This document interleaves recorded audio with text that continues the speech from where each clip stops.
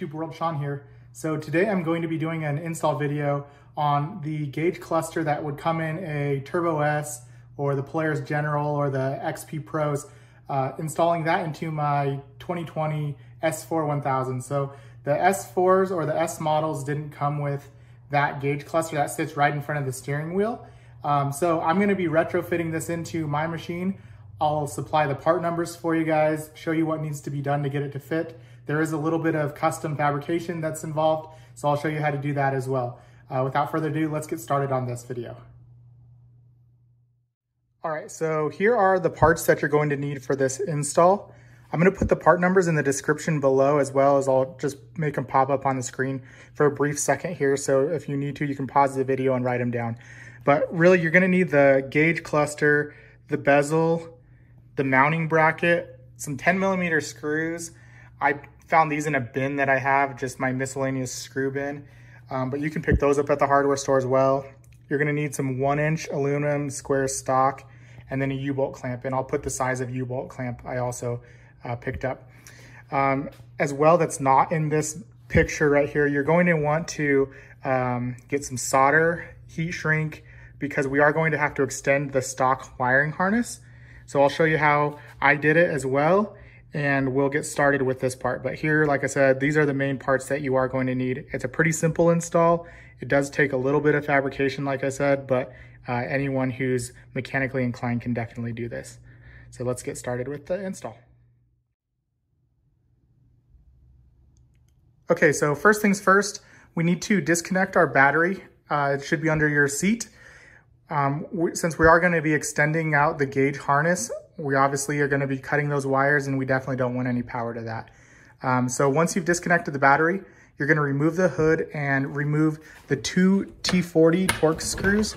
So it's going to be that screw right there and that screw right there. That's going to actually give us access to this upper dash piece. If you have a front windshield, go ahead and remove that at the same time, because we can't pop that dash piece off without it being there. So we need to get access to the harness that's plugged into that gauge right there, the main gauge, as that's the one that we need to extend so that it can route to this little pocket right here behind the steering wheel. So we'll add about 10 inches of wire to that, and that's gonna give us enough room to move that connector over there so we can plug it into our new gauge. So I'm gonna get this all torn apart really quick, and then we'll continue on.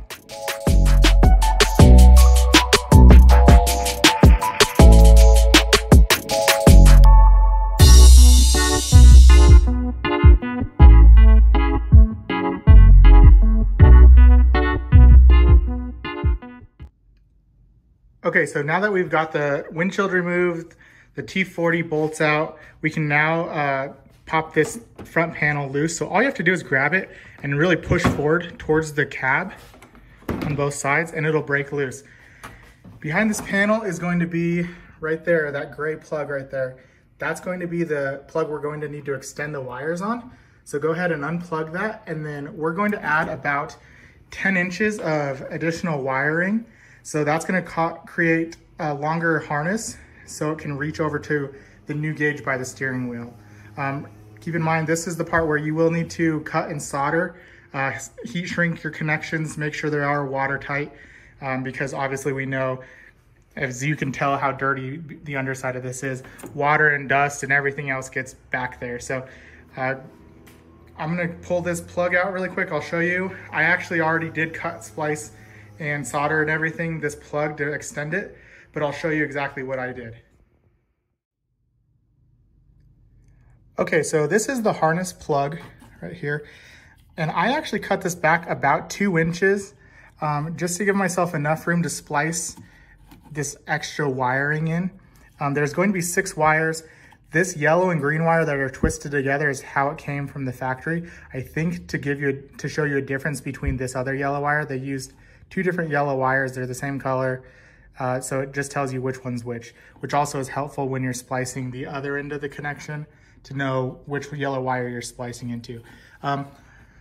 So what I did was I actually did it individually. I just got some black wiring since this is all taped up, added about 10 inches of wiring, and then I soldered each of these connections together. I ran a tube of heat shrink over there and shrunk it down so that way these connections are watertight. So like I said, there's 6 wires to do that too on this side, and then you do it 10 inches down the line to solder back to the original harness. Once you've done that, you can rewrap it again, and then you're ready to go. So then we'll just relocate this harness and move it over to where it needs to be, and I'll show you that in a second. All right, so now that we have this harness plug extended, we're just gonna run it back down through where it's going to ultimately end up. So I placed a flashlight down in the driver's side floor board of my RZR so you can see it, but this plug is going to actually run down through that hole right there. And then we can go ahead and put this dash piece back on. So just pop that back into place for right now. Come over here, put your steering wheel all the way down as low as it'll go, and then come find your plug, which is right here. So this plug, now that it's extended, it's going to end up basically coming out right here. So there's a little gap right there in between the plastic and the steering column that you're just gonna feed that through. So I'm gonna go ahead and do that really quick here. And once again, see if I can do this one-handed, but it's gonna go right. Let's see if I can get an angle here.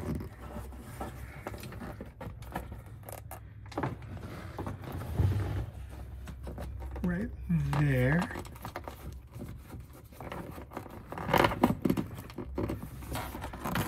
Up and in. And basically just like that. So now it's just sitting right on that steering column right there. Your plug is extended and it's ready to be plugged in. So let's get started on the next part, which is the fabrication part.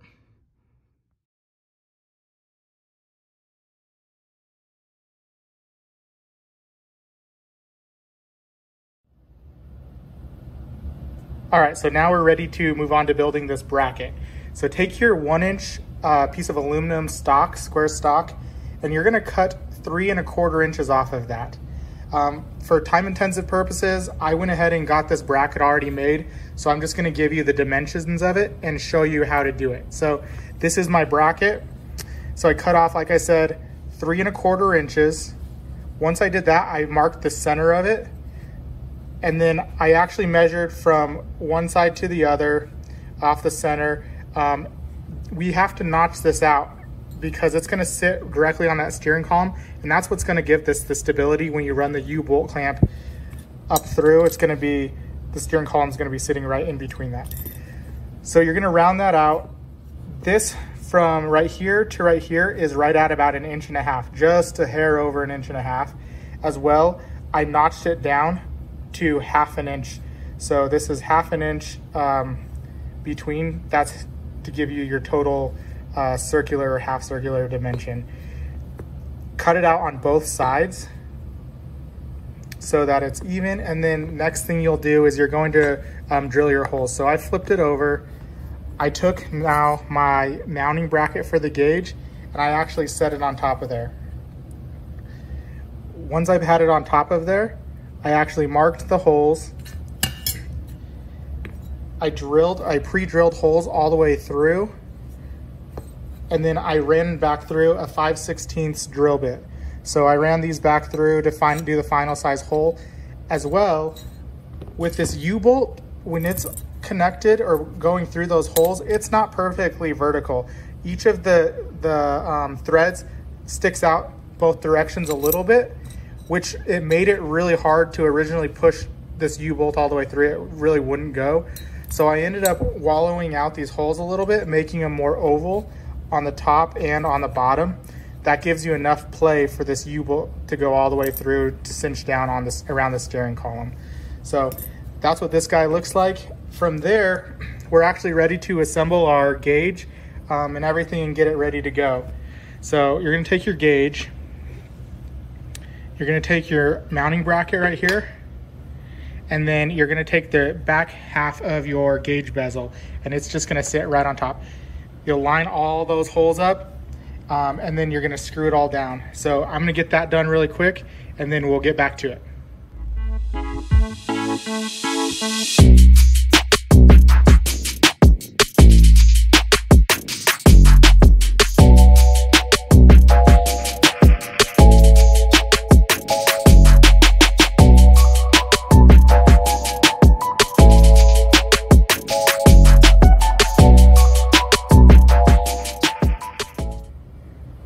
right, so now that we have our gauge, the back half of our gauge all put together, we're gonna install the front part of the bezel. So it just snaps together in 4 places. You're gonna start with the upper, make sure that's all intact. Push down on these tabs. Let's see here. Right there. Right there. Right there. And right there, So we are ready for install. So here's our bracket. It's gonna go this way. It's gonna sit right on top of that bracket, just like so. And then this is gonna bolt in. So I'm gonna go move over to the RZR and we'll get this all bolted in. Okay, so now that we're in the RZR, we're gonna assemble this thing. So we're gonna start with your bracket right here, and you're going to make sure the holes, because when you drilled those holes, it actually offset the holes a little bit between these two, the width of it. The holes are gonna be further to the back. You're gonna take that bracket and just set it right on the steering column. Once you do that, you're gonna run your U-bolt through in between the shock part and the actual steering column, and then up through your bracket, just like that. So once you have it right here, the next step is to install your gauge. So take your gauge, and you're gonna take your harness and you're gonna plug that in first. So we'll get this plugged in here. And then once you've plugged that in, you're just gonna sit that gauge right on top of your bracket. Don't worry about getting the exact angle and whatnot right. The first component we wanna do is just make sure that we get this thing kind of snug. So go ahead and thread your nuts down onto the U-bolts.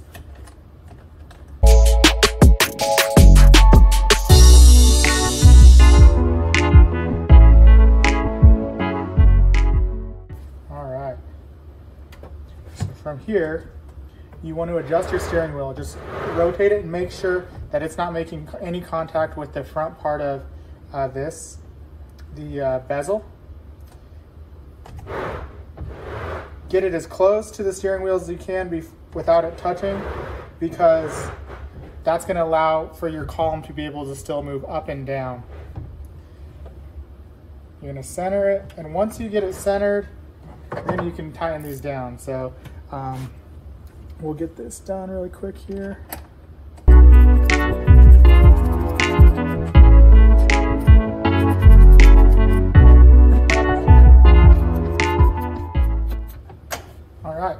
Not moving anywhere. You can adjust your steering wheel up now, down. And the nice thing about this being bolted to your column is if you do raise it up, you can still see it. It's not just always facing one way. It always faces around. So you got the plug in, you got it bolted down. Here, let me move this down really quick and just show you. So now that it's bolted down, you can see kind of the final product of that. We'll raise this back up and we're gonna fire this thing up. Okay, so we got the key, we're gonna turn this on, watch it cycle through the gauges, do it start up. It's gonna bring us to the main screen. Disregard the check engine light and the power steering light. Those will go off when you do start the machine up. But I'm gonna go through these gauges really quick and just show you what the buttons do, as well as what it does on the, or displays on the gauge. So let's start with the up and down arrows. When you flip those, it's gonna go through and change this menu right here, or what displays. So that's trip 1, trip 2, your battery volts, engine hours, your service intervals. So it'll tell you when you need to perform your next service interval, and you can actually update that as well. I'll show you how to do that. Your engine coolant temperature, as well as your odometer reading.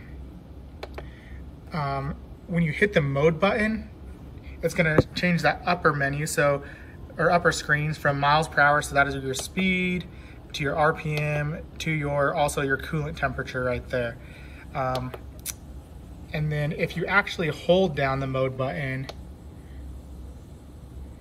it brings you to your options menu. So When you flip through now on the options menu, you can check your codes if you have any codes for your razor. You can change your units from miles per hour to kilometers an hour.